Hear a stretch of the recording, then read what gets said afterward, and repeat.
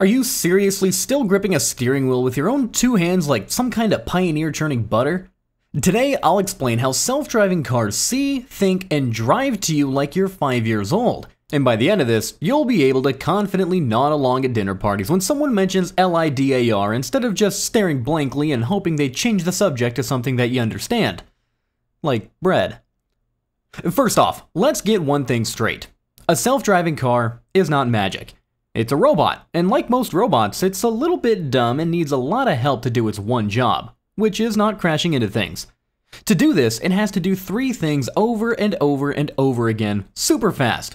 It has to see, it has to think, and it has to drive. So, we're gonna go through these one at a time. Please, try and keep up. Let's start off with seeing. I mean, you see with your two eyes, but a self-driving car is way more paranoid and needs a bunch of different kinds of eyes to feel safe. Its main set of eyes is called LiDAR, which sounds complicated, but it's not. LiDAR is like giving the car a super fast laser pointer and telling it to spin around in a circle. The car shoots out little invisible laser beams in all directions, thousands of times per second. And when a laser beam hits something like another car, a person, or a particularly confident squirrel, it bounces back. The car's computer measures exactly how long it took for that little laser beam to come back. If it comes back really fast, the object is close. If it takes a little bit longer, then the object is obviously farther away. Now, by doing this millions of times every second, the car builds a perfect 3D dot-to-dot map of everything around it. It's like the car is constantly yelling in all directions and listening for the echo. This is how the car knows the exact shape, size, and distance of every single thing nearby. It's the car's way of feeling its way through the world without actually touching anything. So, when you hear LiDAR, just think of a spinning laser map. I mean, it's the car's superpower for not bumping into furniture. But LiDAR is a bit of a one-trick pony. Sure, it's great at seeing shapes and distances, but it's terrible at reading. I mean, it can't tell a stop sign from a pizza place sign. And that is where the car's second set of eyes come in. Regular cameras. These are pretty much the same kind of cameras you have on your phone. They're positioned all around the car, looking forward, backward, and around all the sides. These cameras are the part of the system that can see in color, and they're in charge of reading road signs, seeing the painted lines on the roads, and figuring out if a traffic light is red, yellow, or green. So, you have LiDAR for seeing shapes and cameras for seeing colors and words. LiDAR tells the car that there's a tall pole with a flat shape on top. The camera looks at it and says, "Oh, that flat shape is red and has the letters STOP on it. We should probably stop." They work together as a team. One provides the 3D map, and the other provides the context. It's like the one friend who can only see in black and white but has perfect depth perception, and another friend who's a little blurry but can see all the colors of the rainbow. Together, they can navigate a room pretty well. Now, what happens if it's foggy or raining really hard, or you're just driving through a dust storm? Well, your eyes already aren't working so well, and the car's cameras have the same problem. LiDAR also gets a little confused by tiny things in the air like raindrops, so the car needs another superpower for bad weather. And this is where its third set of eyes come in. Radar. Now, radar is an old school tool that works like a game of Marco Polo. The car sends out a radio wave, which is like yelling Marco, and then that travels out, hits something big like another car, and the audio bounces back. The car hears the returning Polo, and knows that something's out there, how far away it is, and how fast it's moving.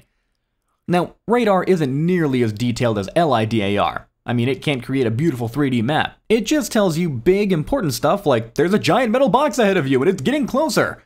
But its greatest strength is that it doesn't care about weather. I mean, rain, fog, snow, it doesn't matter. The radio waves go right through all of it. So, LiDAR makes the map pretty, cameras read the signs, and radar is the grumpy old guard who can see through anything.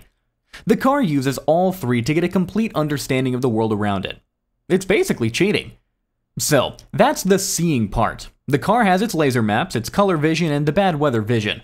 It's constantly collecting a ridiculous amount of information about everything around it. But seeing is useless if you don't know what to do with the information. And that brings us to the second step. Think. The car's brain is a very powerful computer tucked away somewhere inside the car. This computer is the grown-up in charge. It takes all the data from the LiDAR, the cameras, and the radar and just puts it all together into one big cohesive picture of the world. It combines the 3D laser map, the color information from the cameras, and the motion detection from the radar to build a single live-action video game of its surroundings. The car is the main character in this video game, and its only goal is to get to the next level without a game over sign. Now, once the brain has the complete worldview, it has to decide what to do. And this is where the thinking really happens. The car's brain isn't smart like a person. It doesn't have ideas or get hunches. It has a giant, enormous, ridiculously long rulebook that human programmers have written for it. And the rulebook is basically a series of if this, then that commands. For example, if the traffic light is red, then apply the brakes. If the car in front of you slows down, then you slow down too. If the GPS says our turn is coming up, then activate the turn signal and move into the turning lane. If an object that looks like a person suddenly walks in front of the car, then slam on the brakes immediately. The computer checks this rulebook millions of times per second. It looks at the world it sees, finds the current situation in its rulebook, and then finds the corresponding action. It's not genius, it's just incredibly fast obedience. The real challenge, though, for the programmers is to think of every possible situation that a car could ever face and write a rule for it. What if a deer jumps onto the highway? What if a plastic bag blows across the road? What if another driver is doing something completely unpredictable? Well, the car's brain has to have a plan for all of it. And this is why self-driving cars have to drive millions of practice miles. I mean, they're constantly finding new situations to add to the rulebook. So, the car has seen the world with its many eyes, and its computer brain has looked at its rulebook to figure out what to do. Now comes the final, most important part. Drive. Thinking about stopping is not the same as actually stopping, and the car's brain needs a way to control the car's body, and it does this by using things called actuators. That's pretty much a fancy word for the car's muscles. Actuators are like little motors and electrical systems that are connected to the car's main controls: the steering wheel, the accelerator pedal, and the brake pedal. When the car's brain decides to do something, it sends an electrical signal to the correct actuator. If the brain's rulebook says, turn the wheel slightly to the left to stay in the lane, it sends a signal to the steering actuator, which is a motor that physically turns the steering wheel. If the brain decides, we need to slow down, it sends a signal to the brake actuator, which physically pushes the brake pedal.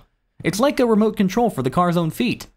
The brain says go, and the actuator pushes the gas. The brain says stop, and the actuator pushes the brake. The brain says turn, and an actuator turns the wheel. And these are the car's hands and feet doing exactly what the brain tells them to do, instantly and without question. This whole cycle, from seeing to thinking to driving, happens continuously. I mean, the car sees the world, thinks about the rules, and then moves its robot feet. And it does this over and over again, dozens of times every second, just to make driving look smooth and natural. See, think, drive. See, think, drive. It's a pretty simple loop, just performed at lightning speed by a very focused robot.